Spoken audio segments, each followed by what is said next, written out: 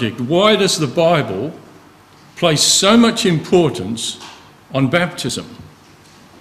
The importance of baptism, respected friends, in the wisdom of Almighty God, begins with Noah and the flood.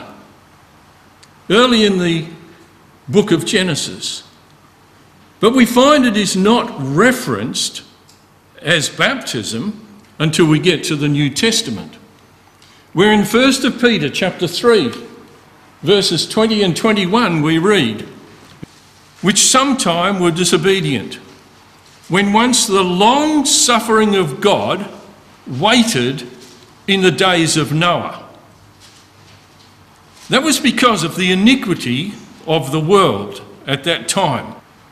The long suffering of God waited in the days of Noah, in fact for 120 years, while Noah built the ark, while the ark was a preparing wherein few, that is 8 souls or lives, were saved by water.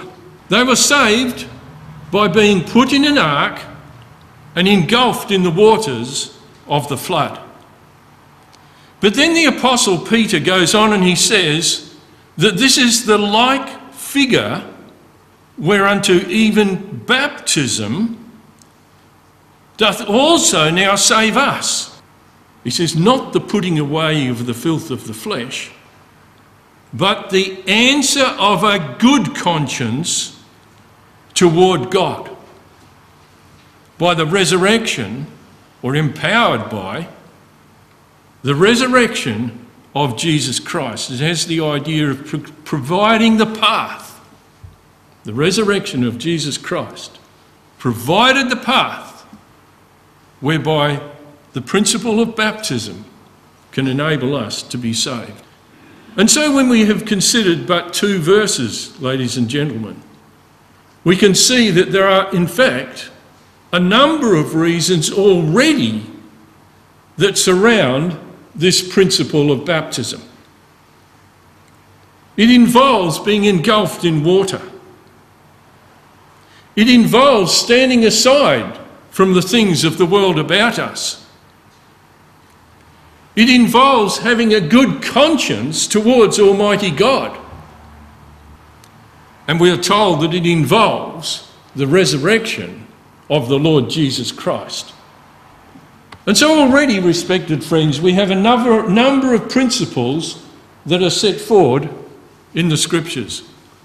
Now, when we go back into Genesis and look at the Genesis account of the flood, and if we go back to Genesis chapter 6 and go to verses 12 and 13, we read there that God looked upon the earth, and behold, it was corrupt. So there's a problem, isn't there? Almighty God has looked upon the people on the face of the earth at that time, and in fact he found that it was only corrupt, that all of mankind had corrupted themselves in the eyes of Almighty God. He says all flesh had corrupted his way, the way of God, upon the earth. And so God said unto Noah, the end of all flesh is come before me. Almighty God was prepared to totally destroy the earth that he had created. For the earth is filled with violence, somewhat like ours today, no doubt, through those people, and behold, I will destroy them with the earth. But Noah, we find, found grace in the eyes of Almighty God. For if we go back to verse 8, we read precisely that. But Noah found grace in the eyes of the Lord, because he had a conscience towards Almighty God. And this grace, this undeserved favour, because no doubt Noah was like us and didn't do everything perfectly, so Almighty God was prepared to extend to him grace, or undeserved favour. And this becomes a major defining point in the principles of baptism as we find them in Scripture. So how did Noah find grace? If we read from verse 17, Almighty God says, "And behold, I will bring a flood of waters upon the earth to destroy all flesh, wherein is the breath of life from under heaven.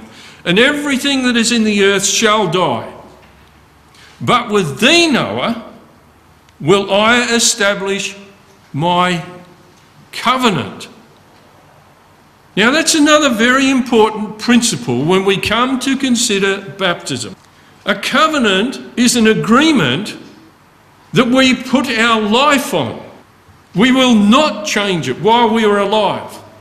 And that covenant was between Noah and Almighty God. And so that covenant also was binding upon Almighty God. "And thou shalt come, Noah, into the ark," which you're going to prepare, "thou and thy sons and thy wife and thy sons' wives with thee, and every living thing of all flesh, two of every sort thou shalt bring into the ark to keep them alive with thee, and they shall be male and female." And so Noah found grace with Almighty God through the terms of this covenant that he made, or Almighty God made with Noah. So now when we go back to 1 Peter chapter 3 in verses 20 and 21, we find that he says there that the saving of Noah in the ark of refuge which Noah built is likened to baptism. And so these principles that are coming out of Genesis chapter 6 and teaching us about what happened in the flood of Noah's time have reference to the baptism that we can be involved with. For he goes on and says, "Just as the water saved Noah and his family, because it lifted them above the destruction that swept away the ungodly world, so the waters of baptism can save us from the judgment that Christ will shortly bring upon the wickedness of our age." The Lord Jesus Christ, in Luke chapter 17, likens our day and age to the days of Noah. So we know that we live in very similar times to Noah, that were swept aside by the flood. But Almighty God said to Noah that he would not destroy the earth again with a flood. And he has set before us the principles of baptism that we might escape from the iniquity of this world. And so let's summarise what we've learned already. Firstly, Noah's flood involved a covenant. Why was this? Because in the eyes of Almighty God, all flesh had corrupted God's way upon the earth. Almighty God said, "I will destroy them with the earth." But by the long suffering of God, 8 lives, Noah and his family, were saved by water. Because Almighty God said to Noah, "With thee will I establish my covenant." You've got to go into the ark, to be baptised typically in that ark, with the waters engulfing that ark, no doubt, in the deluge that came upon the earth, to keep them alive. And Peter says that is the like figure to baptism which now saves us. But it requires a good conscience towards Almighty God. And we can only have an evil conscience if we know nothing about Almighty God. And so that implies that we must have a knowledge and an understanding of the things of God. And in fact, it implies also that we must walk by faith. And that means that we do the actions which come out of our faith. And that this is empowered by the resurrection of Jesus Christ. But Noah found grace in the eyes of the Lord. And so fundamentally we can see that man had corrupted the way of God upon the earth. And God determined to correct this. But Noah found grace through a covenant with God involving baptism that he might be saved, and that is the pattern for our salvation. In Hebrews chapter 11 and verse 7, we read that by faith Noah, and this is the Apostle Paul's summary of the faith of Noah. Remember I just said that everything here implies the need for knowledge and understanding of the way of Almighty God. We also need to understand the iniquity of the world about us by being able to recognise the righteous ways of God and the unrighteous ways of the world about us. And therefore, because Noah understood those things, and because he understood the things of Almighty God, he had faith in what God said. He had faith in the principles God set before him. And by that faith, he being warned of God of things not seen as yet, and we're being warned all the time, ladies and gentlemen, of similar things by the signs of the times around us if we read and understand this book, so that we understand what is happening about us. We can see the iniquity of this world from those things. And so he was warned of God of things not seen as yet, and he was moved with fear, godly fear. He prepared the ark to the saving of his house, by the which he condemned the world. He stood aside from the world, condemning it because of its iniquity, and became heir of the righteousness which is by faith. Noah didn't have any more righteousness himself than we do. The only way we can obtain righteousness is that it is imputed to us, as the Apostle Paul says, by Almighty God through our faith, through the channel of our faith. Now, in a second situation in the Old Testament, Israel were baptised into Moses when they were delivered from Egyptian slavery. And so this is a second situation which is referred to in the New Testament in 1 Corinthians 10 that we read just a few moments ago, that refers back to something that happened in the Old Testament. And this is what happened to Israel, who had gone down into Egypt, sojourned there for 400 odd years, and then under Moses came out of Egypt that they might become the kingdom of God, in fact, upon the earth, the nation of Israel.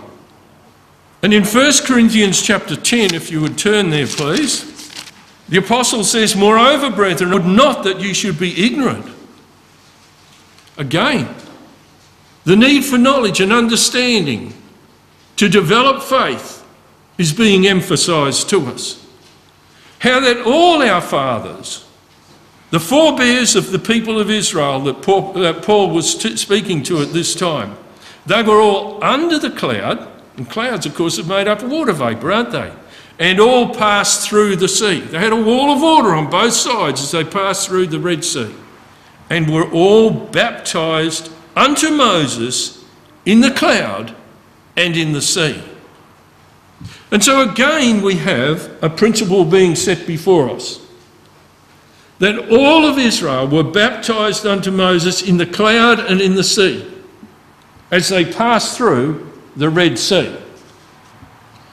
Now again, this event is full of similar detail to the events of Noah's day, because we find that Israel grew as a nation and became a nation within a nation, but subject to bondage in Egypt, and typical of the bondage to sin and death that existed in Noah's day, and similar to the bondage to sin and death, in fact, that we are under in our natural state. If we come back to Exodus chapter 1 and verse 7, we read, "And the children of Israel were fruitful, and increased abundantly, and multiplied, and waxed exceeding mighty, and the land was filled with them." So here you had Egypt with the nation of Israel growing in its midst and becoming a problem to them as they saw it. Now there arose a new king over Egypt, which knew not Joseph. Now Joseph had been an Israelite who had been a very faithful one, and had been of considerable benefit, in fact, to Egypt. But he was long gone, and so were the pharaohs that had seen the benefits of Joseph and the influence of the Israelites in their midst. And he said unto his people, Behold, the people of the children of Israel are more and mightier than we. Come, let us deal wisely with them, which would have been a good idea. Make peace with them. Lest they multiply, and it come to pass that when there falleth out any war, they join also unto our enemies and fight against us, and so get them out of the land. And so we find in verse 11, they decided, let us set taskmasters over them, make them slaves, to afflict them with their burdens. And they built for Pharaoh treasure cities, Pithom and Ramses. But the more they afflicted them, the more they grew. They multiplied and grew. And the Egyptians were grieved because of the children of Israel. And the Egyptians made the children of Israel to serve with rigour. And so Egypt now, rather than dealing wisely with them, became the oppressing power to Israel. A pagan power that knew nothing and respected nothing of Almighty God, that were oppressing the people of Almighty God as they should have been. In chapter 3 and verse 7, we read, And the Lord said, I have surely seen the affliction of my people, as the Egyptian affliction became more and more, and have heard their cry by reason of their taskmasters. In chapter 13 and verse 3, Moses said unto the people, after they had passed through the Red Sea, this was, Remember this day in which ye came out from Egypt, out of the house of bondage. Now, the reason we've considered those verses is so that we can understand that Israel were in bondage to Egypt. And the apostle shows that this is equivalent to them being in bondage to sin, because Egypt was a power that only knew sin. They did not know a way of righteousness. And Moses goes on and says, For by strength of hand the Lord brought you out from this place. So their salvation from that was because of the hand of Almighty God being good towards them. But this deliverance from Egypt, from the oppression of Egypt, was not that they might serve self. Israel were called upon to serve Almighty God. Back in chapter 3 and verse 12. And he said, Certainly I will be with thee, and this shall be a token unto thee, that I have sent thee. When thou hast brought forth the people out of Egypt, ye shall serve God upon this mountain. That was the Mount of Sinai. And so Israel were to be delivered, not to serve themselves, but to serve Almighty God. And if we go to Exodus chapter 14 and verse 5, we now read of the situation where Israel decided they were to flee from Egypt. And in verse 5 there, it was told the king of Egypt that the people fled from Egypt. And the heart of Pharaoh and his servants was turned against the people. And they said, Why have we done this, that we have let Israel go from serving us, from our bondage? And in verse 10, when Israel fled, the Egyptians marched after them. And in verses 13 and 14 we read, And Moses said, because see what happened, if you see in this picture here, it's actually the Suez Gulf. This is the northern side. That there are cliffs on the Egyptian side. And when Israel fled from Egypt, they came to the edge of those cliffs against the Red Sea, and they were trapped by the pursuing Egyptian forces. And they crossed over the Red Sea, somewhere near where that photograph was taken. And so Moses said to the people, because he was communing with Almighty God, he said, "Fear ye not. Understand that Almighty God is able to save." He said, "Stand still and see the salvation of the Lord, which he will show to you today. For the Egyptians whom ye have seen, ye shall see them again no more forever. For the Lord shall fight for you, and ye shall hold your peace."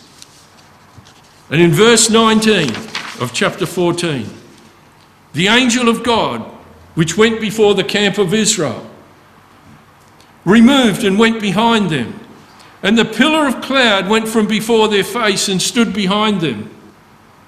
And in verse 21, "And Moses stretched out his hand over the sea, and the Lord caused the sea to go back by a strong east wind all that night, and made the sea dry land, and the waters were divided."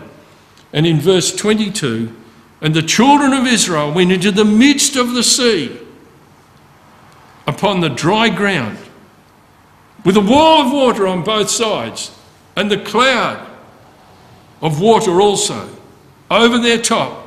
And they were baptized unto Moses under the cloud and in the sea." And in verse 23, "The Egyptians pursued and went in after them to the midst of the sea, even all Pharaoh's horses, his chariots and his horsemen.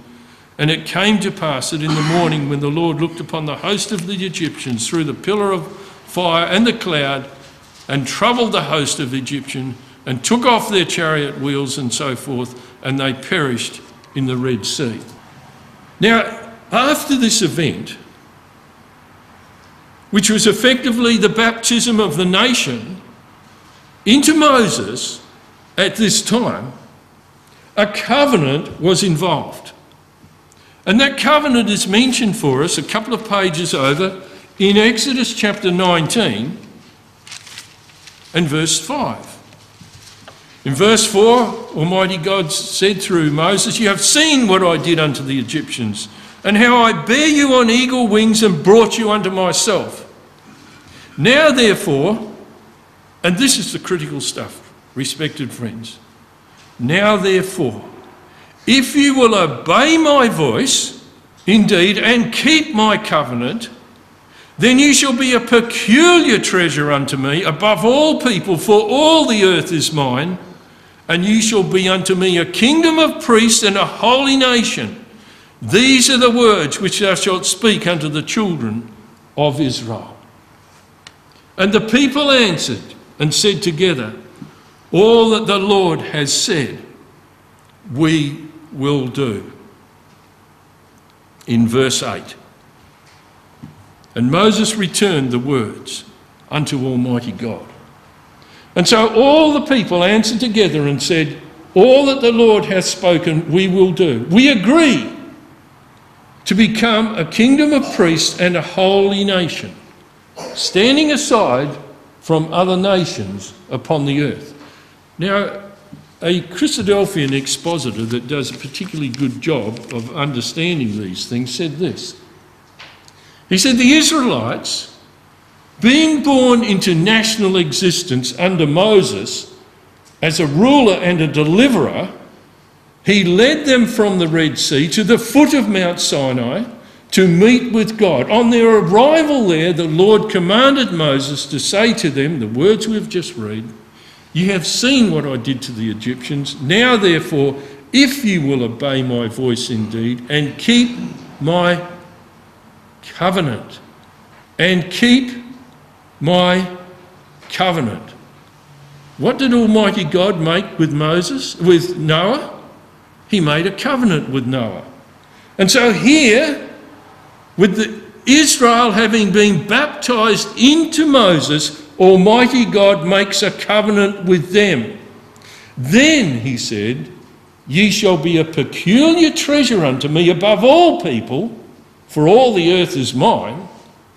And ye shall be unto me a kingdom of priests and a holy nation." And John Thomas goes on and says, this was an offer on the part of God to become their king, predicated upon what he had done for them if they closed in with the proposal. In other words, if they kept their end of the bargain, they would henceforth become the kingdom of God. And so Israel was saved by water. By a covenant, they were then made a holy nation. And in Leviticus chapter 20 and verse 7, we read these words, Almighty God said to the children of Israel, through Moses again, sanctify yourselves therefore and be ye holy, for I am holy, for I am the Lord your God. And so these become the terms of the covenant, applied to Israel. But respected friends, the Apostle Peter also applies them to us. Because in 1 Peter chapter 1 and verses 15 and 16, he said the words that are on the overheads there.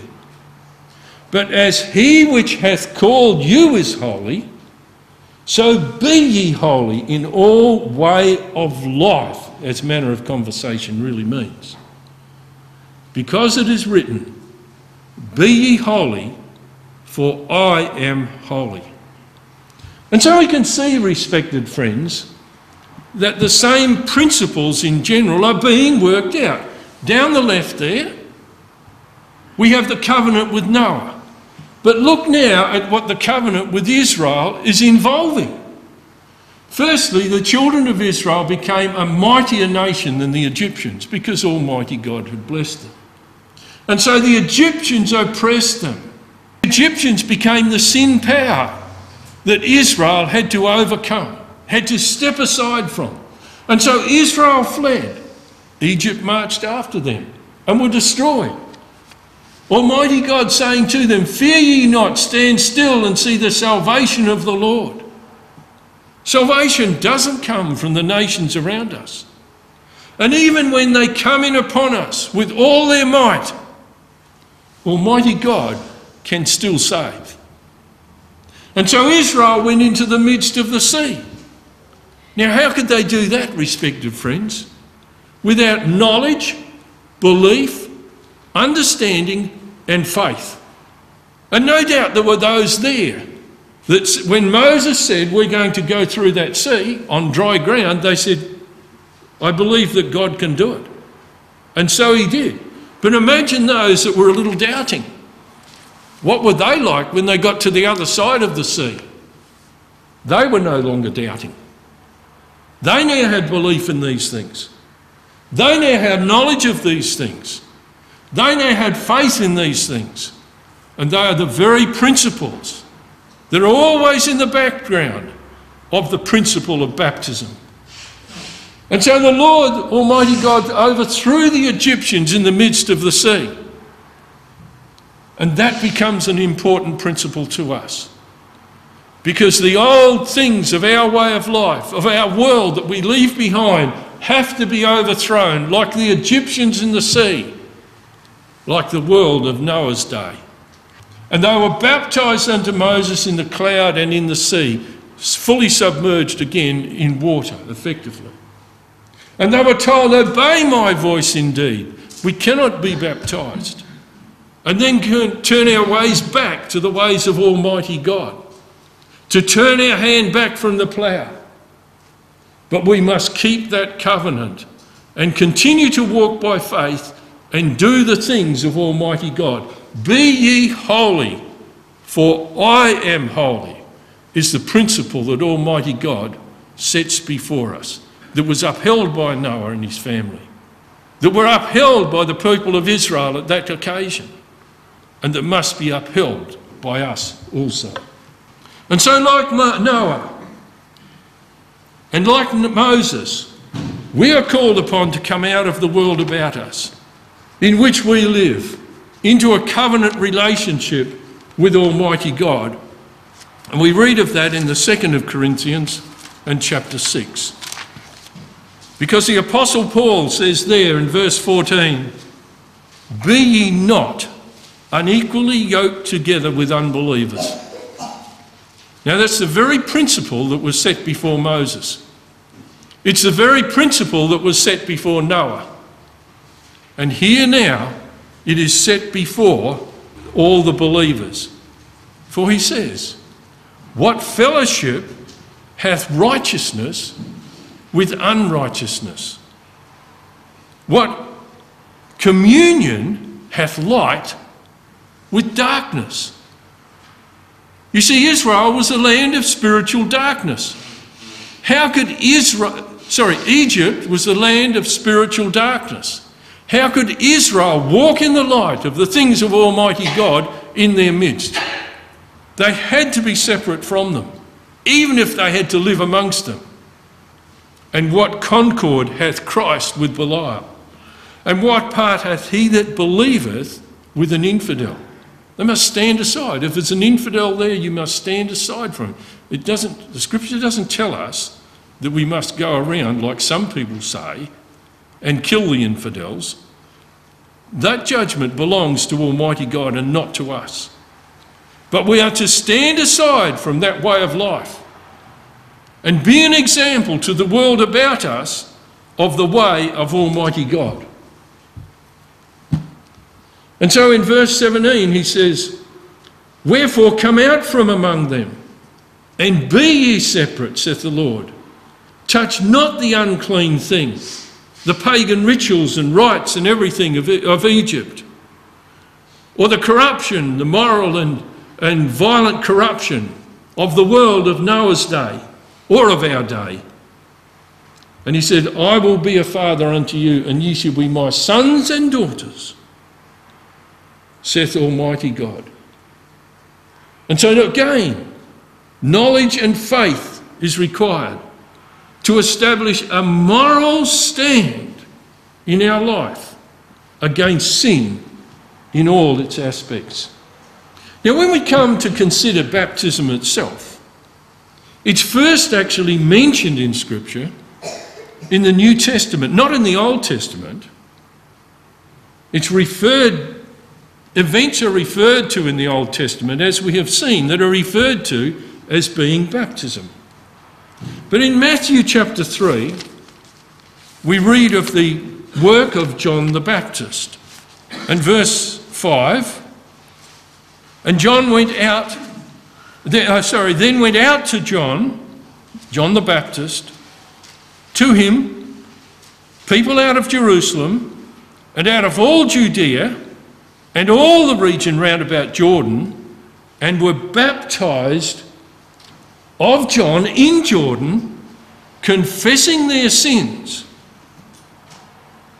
And in verse 11, John said, I indeed baptise you with water unto repentance. But he that cometh after me, which is the Lord Jesus Christ, is mightier than I, and so forth. And so what do we see here?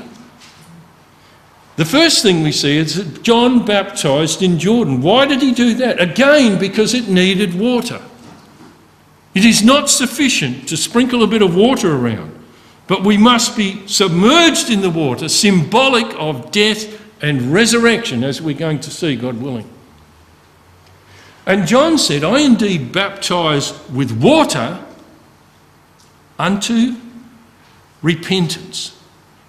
And so now we have another little principle, don't we? A principle that's in the background to everything we've already seen. Because Noah had to repent of his world. The children of Israel had to repent of the world of Egypt.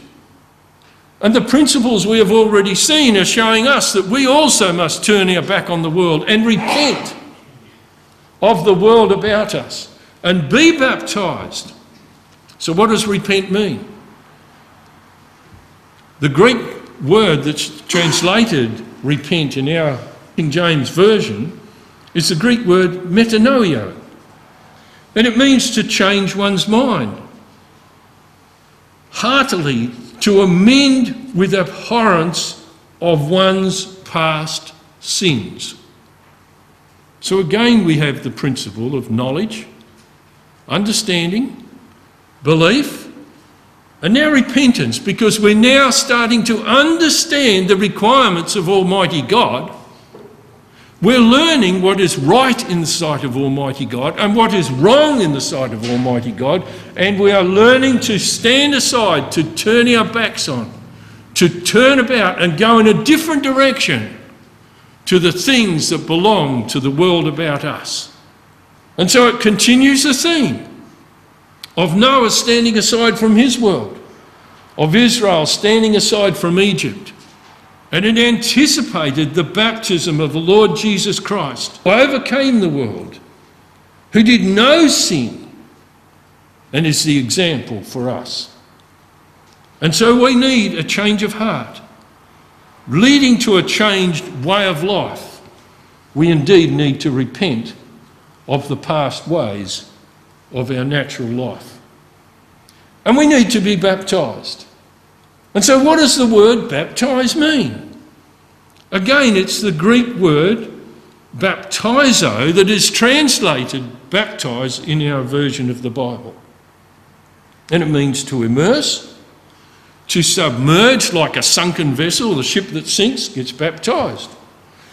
To cleanse by dipping or submerging, to wash, to make clean with water, to wash oneself, to bathe, to overwhelm.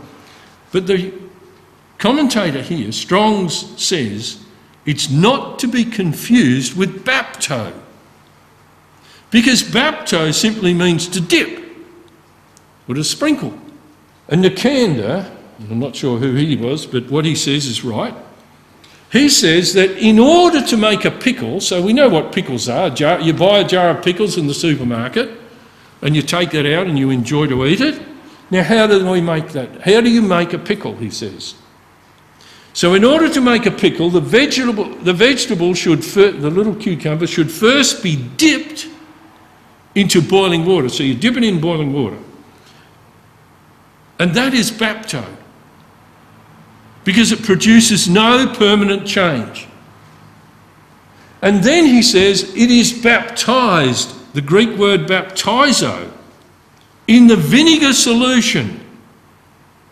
Now he says both verbs concern the immersing of the vegetable in a solution, but bapto is temporary. Goes in, gets wet, dries, the effect's gone. But the second, the act of baptising that pickle, changes permanently that pickle. And that's what baptism must be to us, respected friends. And it is the belief and the faith that turns our lives around that becomes the permanent dye in the water of baptism for us. Now, Israel, as we have seen, had been nationally baptised into Moses, and John had called them to the baptism of repentance. Now Christ commissioned the apostles to baptise individual believers of the gospel into his name, because Christ increased and John decreased. And in Matthew 28, we read that he said, "Go ye therefore and teach all nations, baptising them in the name of the Father, the Son and the Holy Spirit." And in Mark chapter 16, he said, "He that believeth and is baptised shall be saved." And we've seen those principles. We've brought them out. Now I want you to consider this little chap. I know him very well, actually. But as a babe, he was christened into the Methodist Church. I think they were short on members, actually. But he was dipped, he was baptised. He wasn't baptised. Why wasn't he baptised? Well, consider that photograph. Because that photograph contains all the evidence that I have that I was christened. That gown, probably crocheted by my grandmother. She did it often. And the shawl, I know she crocheted that. That's the only evidence I have. And I was told that that photograph was taken to commemorate my baptism at birth into the Methodist Church. And yet all he knows now, in fact 15 years later, I can testify that that little chap then did not really know if there was a God. He did not know who Jesus Christ was. He knew nothing of God's plan and purpose, and the Bible on the shelf in the lounge room was a book we were told never touch it. I'd never opened it to that point. And yet he can testify therefore that this church rite was not baptism as we have had described to us in the Bible. And surely that highlights to us the importance of baptism. So what about the baptism of the apostles? Well, firstly, it involved identification with the sacrifice and resurrection of Christ. And we're going to steam through these things. In Romans chapter 6, verses 3 to 6, Paul said, "Know ye not that as many of us as were baptised into Jesus Christ were baptised into his death?" Now we have now have this principle of the death and the resurrection of Christ coming into these things. The death being representative, in the case of Israel, of Egypt perishing in the Dead Sea, of the world of Noah's day perishing in the flood. So our old man, our old way of life needs to perish because we're baptised into the death of Christ. And so the old man is now dead, just as the world of Noah and Egypt. And therefore, the apostle goes on, we are buried with Christ by baptism into death, that like as Christ was raised up from the dead by the glory of the Father, even so we also should walk in newness of life. For if we have been planted together in the likeness of his death, we shall be also in the likeness of his resurrection, knowing this, that our old man is crucified with Christ, that the body of sin might be destroyed. We've seen that principle, haven't we? That henceforth we should not serve sin. And so we must walk as new men in Christ. If he that is dead is freed from sin. If we be dead with Christ, we shall therefore also live with him. In verse 11, likewise reckon ye also yourselves to be dead indeed unto sin, but alive unto God through Jesus Christ our Lord. Let not sin therefore reign in your mortal body. Leave Egypt behind. Leave the world of Noah behind.